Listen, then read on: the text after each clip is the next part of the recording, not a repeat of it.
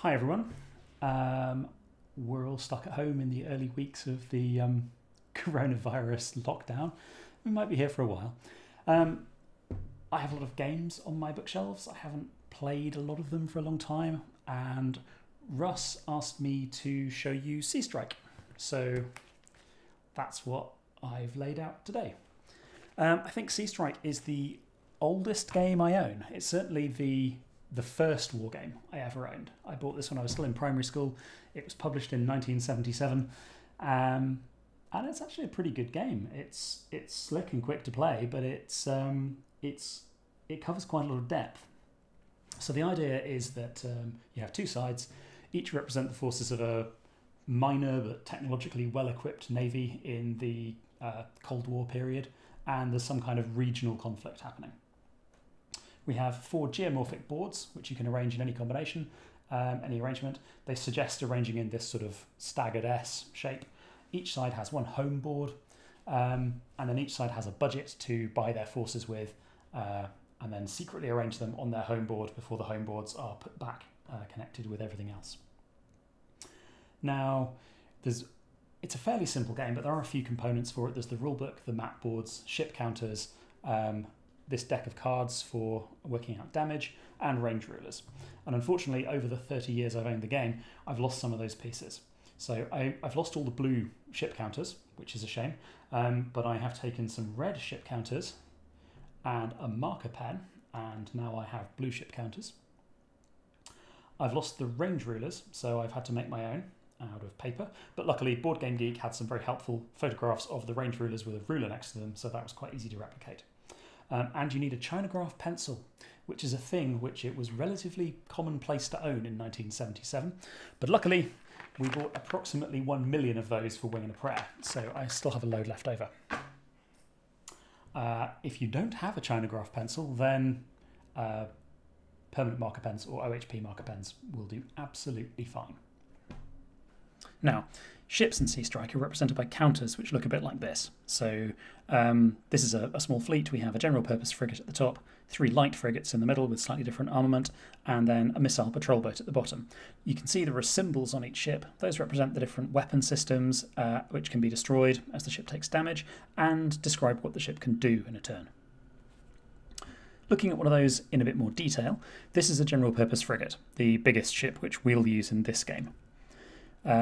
The pointy end at the front is the bow, and going from bow to stern, there's a square with a line on it up at the front. That is a gun system. That's quite good for shooting other ships, patrol boats, and also shelling shore targets like shore batteries. Behind that, circle with a cross in it, is a point defence system. It's quite versatile. It can shoot down helicopters, it can shoot down missiles, it can even hose down missile patrol boats that get too close. Behind that, square with a dot in it is what's the fire control system, but it's also the location of the ship. We measure all distances from the dot in the centre. Behind that is the funnel, which represents the machinery, so if that gets damaged, the ship will slow down. The triangles behind that are anti-submarine weapons. They're quite short-ranged, probably something like rocket mortars or something. There are longer-range versions of those which have a tail. Behind that, the square with 2 spikes by it is a surface-to-air missile launcher. Behind that, the box with a cross and, well, with box of 2 dark triangles is a surface-to-surface missile launcher. There's 2 versions of that. This is the long-range one. The missile boat has a short-range one, which doesn't have the shading. And then behind that is a helicopter pad on which we can launch a helicopter. So we have 2 sides, red and blue. Each side has a budget of £50 million nominal to spend on its forces. Blue has gone for a fairly conventional naval force, a frigate and 3 light frigates backed up by a missile boat, a helicopter for the frigate's flight deck, and a pair of multi-role strike aircraft which are held off the board. Red has gone for a slightly more unconventional force, split between defensive anti-ship missile shore batteries and offensive forces, 4 missile patrol boats, and 2 submarines, 1 torpedo submarine and 1 missile-armed submarine. Again, they have 2 multi-role aircraft held off the board. Both sides have taken their forces away, placed them on their home maps, and come back ready, set up to play. Red's set up very aggressively. We've got the missile boats forward. The the two pairs of missile bases covering these two choke points on the approach to their base. Their base back here, which if they lose, it's game over. And their submarines are represented by these submarine blanks. So we have 2 submarines, but we have 4 blanks on the board. So 2 of those are fakes. One of them has an M on the bottom for missile submarine, one has a T on the bottom for torpedo submarine. Both sides get their home base for free. If they lose that, they lose the game.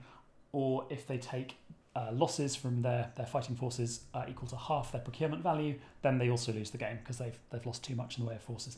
And that tends to be how the game is decided. So, with everything set up, we're ready for turn 1. The turn structure is very simple. There is a movement phase.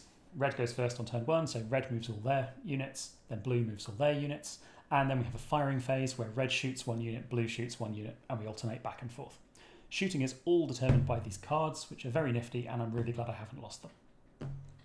So, let's start with movement. Red moves first, and red is going to be really aggressive. So we take our range ruler.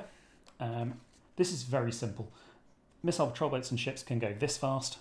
They can go a bit slower if they're turning more than 90 degrees. They can go slower again if they're damaged.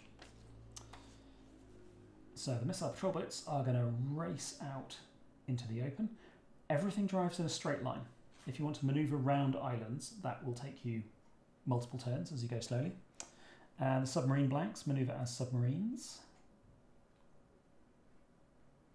Now ships can wind up touching other ships, but they can't wind up overlapping other ships unless they're submarines. You can always overlap a submarine for obvious reasons. Now the areas off the board are considered non-navigable, so ships can't go through them, although helicopters can fly in them. So it is possible to have helicopters off the board, but still being useful and still potentially able to be shot at by things on the board, which is a weird rule, but I kind of like it. So, very aggressive movement of red's missile forces. So that's all of red's stuff moved. Now it's blue's turn to move. Blue's missile boat could go a very long way, but is not going to. It's going to push forward and hide behind that island, because missiles can't go across. Actually, maybe, no, maybe it's going to push forward this way and hope to get a shot off at the red missile boats to protect its fleet from them. Now, the frigate force, again, doesn't want to get too close to those missile boats. They ideally want to hold back and use their longer ranged weapons to their advantage. So they'll push only that far forward. Now, it's beneficial for these light frigates to wind up touching the frigate, because the frigate has a point defence system.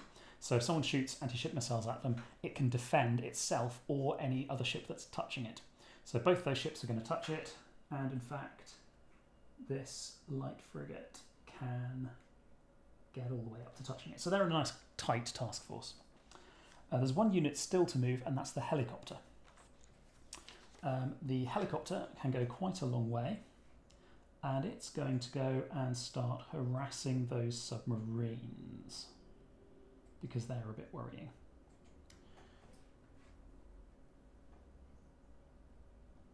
So the blue helicopter has flown all the way over there, loaded for anti-submarine mission. Both sides have been quite remiss in buying surface-to-air weapons. Neither side has any fixed SAM sites. Blue's frigate is the only vessel that has long-range surface-to-air missiles on, so aircraft will actually be able to operate with a certain degree of impunity. That's everything moved. Now we move on to a shooting phase, and red gets to shoot first. It's quite a big decision for red to make here. Oh no, in theory it's quite a big decision for red to make here what shoots first, but actually the only things that are going to be in range are likely to be these missile boats, so he might as well bang off some shots from those missile boats against the frigates and hope to score an early lucky kill. So this lead missile boat is going to have a go at the frigate. So we place the range ruler from the centre marker of the ship to the centre marker of the ship, and it is just out of range.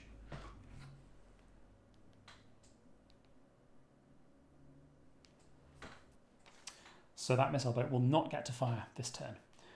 That's very bad for red because the missiles on the ships have a longer range. So that was red's attempt. Blue now gets an attempt. Confident that its ships are safe, blue's missile boat is going to have a go at that red missile boat. Measure the range. And this time we are just inside range. So we will get to take a shot. The way measuring range works is really simple. On the missile boat we have two symbols of a square with an X through them. Those are surface-to-surface missiles. And the range ruler just has a range bracket with that same symbol on. That's the range of surface-to-surface missiles. So we get to take the shot. The first thing we need to do for each weapon that we're firing is a fire control card. So we turn over a card. There is a circle in the centre and we're looking for a cross in that circle. If there's a cross, we can take the shot. Unfortunately, for this card, there was no cross. So that first missile system doesn't get a lock on. Second missile system, we can attempt to lock on again. This time, there is a cross, so the second missile system has locked onto the target and can fire missiles.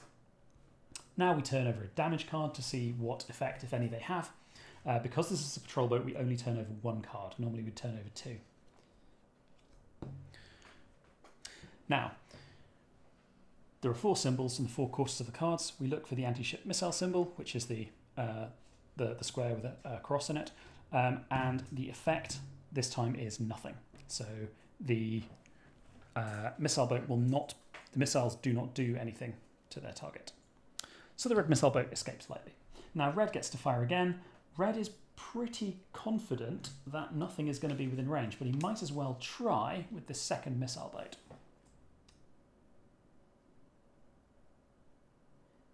Oh, that is in range, and it doesn't cross any mountains. So the red missile boat can now try and sink that blue missile boat.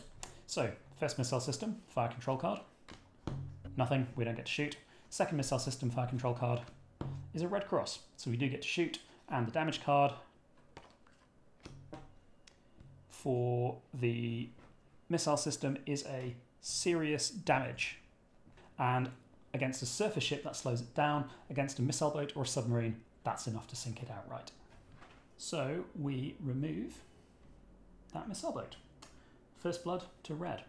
But now it's blue's shot again. The light frigate and the general purpose frigate have long range surface to surface missiles, so they can now have a shot. And we'll start by firing this light frigate at the back.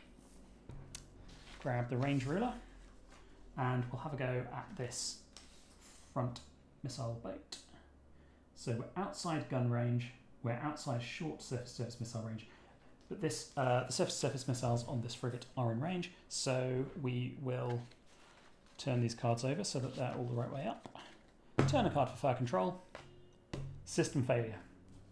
That is an unfortunate thing for anything to draw, and that means that ship's weapons are offline for the turn.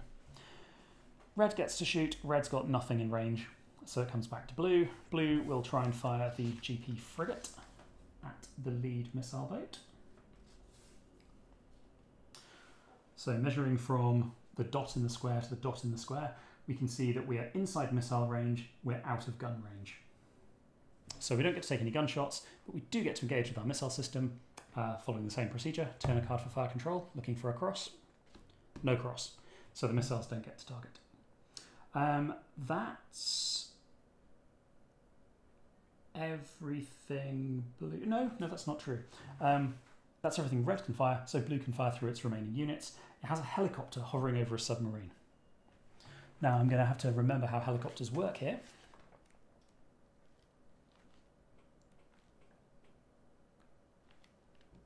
And of course I should have done a takeoff check to see when that helicopter took off. I need to turn a card and I need a cross.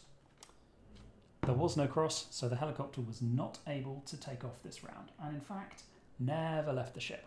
Forget that happened. But we have one more ship with long range anti-ship missiles, which are in range and can have a crack at those missile boats. So fire control card, system failure. That frigate doesn't get to fire either. These frigates are not having a good turn. So, and that's all the ships fired. Red does have one more thing it can do. Red has a pair of multi-role aircraft, so it can mount an airstrike. Now, Red, being a cheeky bugger, is going to go for the coup de main and attempt an airstrike directly on the blue command centre. So, for an airstrike, we have to turn over a card per aircraft to see if they can take off. And again, we're looking for crosses. So, 2 strike aircraft, we'll pick them up and we'll put them next to their target. And then 1 fails to take off. 1 does take off. So, 1 reaches the target. Now we get to draw 2 cards per aircraft that arrived. We're looking for red crosses. 2 red crosses will be sufficient to destroy the command HQ and end the game. We get 1 red cross and nothing. So we've done 1 hit to the command HQ. So we put a line through it with our Chino pencil. And, well, red is halfway to winning. That aircraft flies home and it can't do anything next turn. Blue also has a pair of multi-role strike aircraft, which it's going to use to try and clear the way for its land forces. Strike aircraft are pretty good against shore batteries, so we'll send both of our aircraft to try and destroy this missile battery. Again, a card for each to try and take off, looking for crosses. 1 takes off. 1 crashes on takeoff. That's a system failure. So 1 crashes on takeoff and is destroyed. The other one reaches the target and we get to turn 2 cards for it, looking for red crosses. We have 1 red cross, which is enough to destroy a shore battery. So that is a destroyed red shore battery. And the aircraft flies home and can't do anything next turn.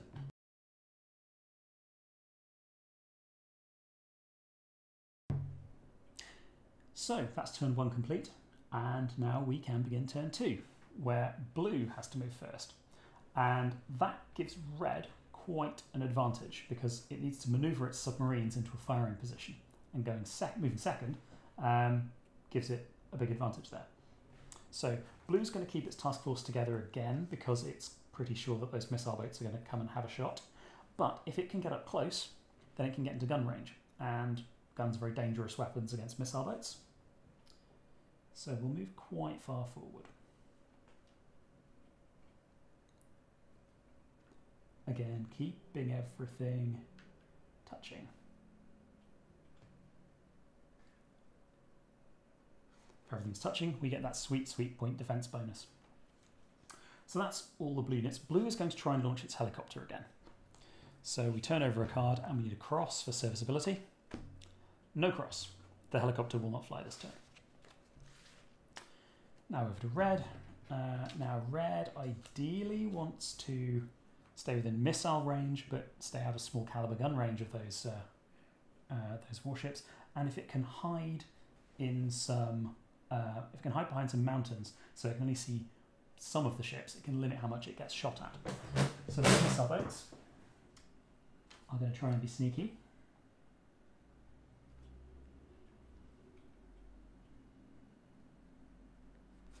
And go to there.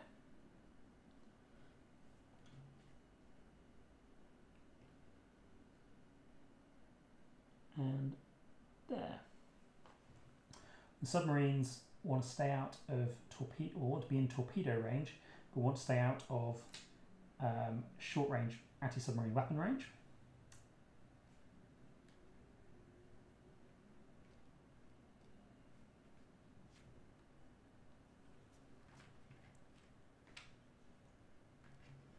And this turn, the entire red fleet is moving in to gang up on blue, which is exactly how it should be done. So that's movement complete for turn 2. Blue does get to shoot first, so blue gets to decide what is the biggest threat to it. Now right now it's probably the gaggle of submarines in front of it, but the problem with those is they're not all real submarines, so there's a good chance that if they fire at a sub blank, they will waste the shot firing at a contact that isn't really a submarine. So their safest bet is probably actually to shoot at the missile boats. Best risk of killing something early. They can't launch an airstrike this turn because they launched one last turn. So the general purpose frigate, which has the most useful weapons. No, actually the back light frigate will fire at this nearest missile boat, hoping that they can see it. They can see it past the island, they're in gun range and they're in missile range. It's quite a good situation for that frigate to be in. It's got 2 guns and an anti-ship missile system. So firing at the fast patrol boat, we're firing a gun. Fire control card. No fire control. We're firing a missile. We do get a fire control card, so 2 cards for damage. And one of those is sufficient to kill it. So red now has to choose what it wants to shoot. It could fire its missile boat back at the frigates, but the frigates are all under the point defence cover of the general purpose frigate, because it's touching them all and it's got a point defence missile system. So it might just shoot down those incoming missiles. Better bet might be to reveal a submarine and make a torpedo attack, because there's no real countermeasure against that. Now, if I can remember rightly, I think this one of the submarine blanks is a submarine. Yep, I turn it over, it's got a T because it's a torpedo submarine. So we reveal that as a real submarine. Replace it with a submarine marker. And now it will attempt to attack the general purpose frigate, which is the only thing that can shoot down missiles. So we measure range, and we are inside torpedo range. That's a bad thing for the frigate. So just as for any other kind of attack, the submarine draws a fire control card and fails to find a targeting solution. Now that's bad for the submarine because it's given away its position now. And there is a good chance that the anti-submarine frigate may have a go at killing it soon. So blue gets a shot again. Blue's fired the light frigate. The GP frigate is probably worth it trying to sink the missile boat.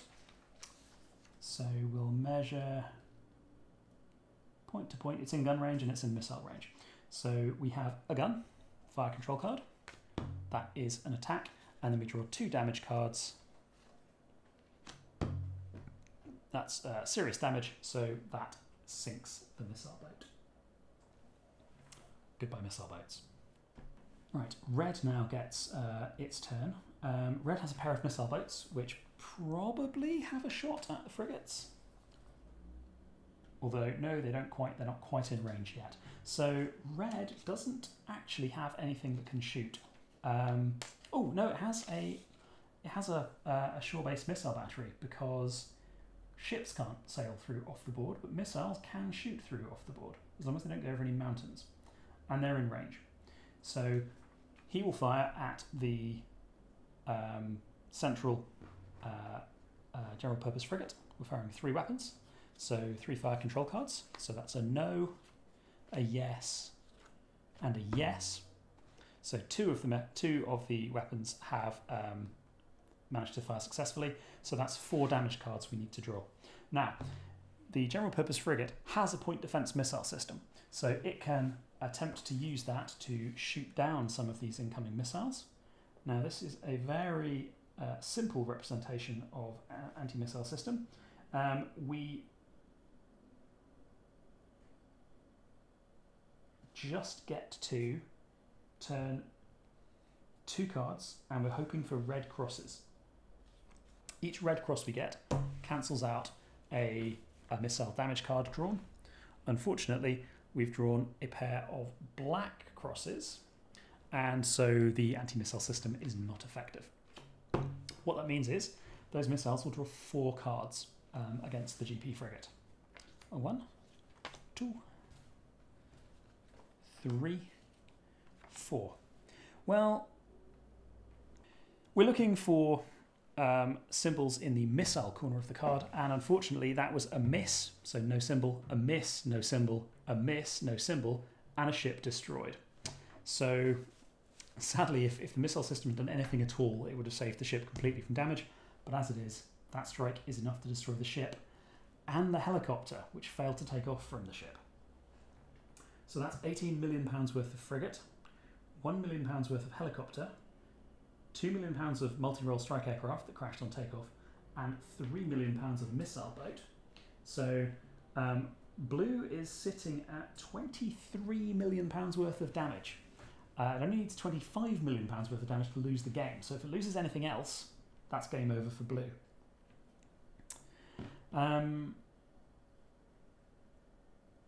And the only shooting left is blue's anti-submarine frigate can attempt to try and sink the red submarine. It has some kind of long-range anti-submarine weapon, which has the same range as torpedoes. It's probably Ikara or something like that, because this is a proper Cold War game. So it will go through the same process as always. It will draw a fire control card for that weapon system, which is a red cross, so that is a successful. And then we draw 2 damage cards, a miss and a miss. So we've done no damage to the submarine, unfortunately, but at least we know it's there now. Now red does have the option of revealing its other submarine, which I think it's going to do because blue now doesn't have any anti-missile defense systems and the other submarine's a missile submarine. So it's that one. And that's a bit closer than the missile boats, so it's probably in range. And it's going to try and sink the anti-submarine frigate, because that makes sense to a submarine captain. So 2 missile systems. Fire control card is an acquired and an acquired. So we get to draw 4 damage cards. That's a nothing, a ship destroyed, another ship destroyed, and another nothing. So that kills the frigate. Well, that's the end of turn 2, because everything that's fired everything that can fire has fired. And it's time to total up how much damage the 2 sides have taken. Neither side's had its HQ destroyed yet, so it hasn't lost the game for those reasons. But red has lost a surface-to-surface missile shore battery, that's 4 million. A pair of £3 million patrol boats for a total of 10. So it's lost 10 million. Blue has lost a general purpose frigate worth 18 million, a light anti-submarine frigate worth 8 million, missile patrol boat worth 3 million, helicopter worth 1 million, and a multi-role aircraft worth 2 million. So that's 32 million pounds worth of damage. Blue has now taken so much damage, that's over half their procurement cost, that they have lost the game on those grounds. So there we go. That was a complete game of Seastrike. I've just straight up played that out. I mean, it was over fairly quickly, but it can be. It's a nice, slick, fast-playing game. There we go. I'll see you when I do whatever I do next.